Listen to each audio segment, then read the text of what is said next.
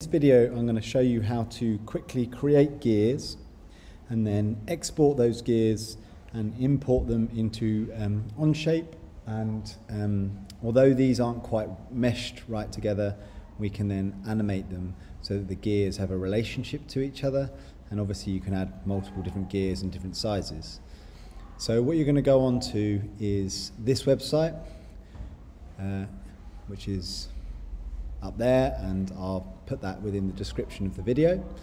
On here there's a few different things you can do. You can have 1 or 2 gears, like so, and then you click update and you can export 2 gears.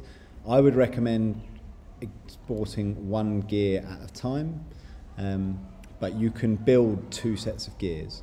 Now there's lots of different information in here, and you can see it's gear 1 and gear 2, and you can have different amounts of teeth, and you've got to think about the relationship to them. The things that I would focus on at the moment is whether you want a hole in the center and then the diameter of that hole in millimeters, the gear center distance between the shafts and the centers.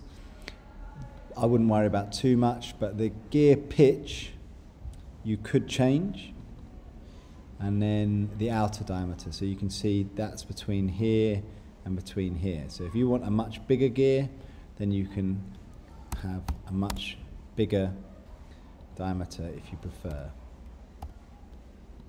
Now you can have 2 gears, as I said. Once you've done that and you're happy with the gear you've created, you can download the DXF. So it's downloaded the DXF. You can then go into onshape, and let me just quickly get rid of these, and then go into here to keep things simple, and you can click import, and you've got to select what you've just downloaded. So there we go, it uploads it, and you'll see that here. Now that looks a bit complicated at the moment, so we're not going to worry too much about that. What we're going to do is create a sketch, and in that sketch we're going to create, a part studio and then a sketch, and you'll see a little import DXF. And here, I've obviously imported them before, but you'll see the file. It will then create that for you based on what you entered in that gear creator. You can then extrude that.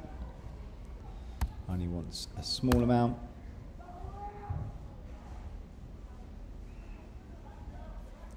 And then you've got a gear.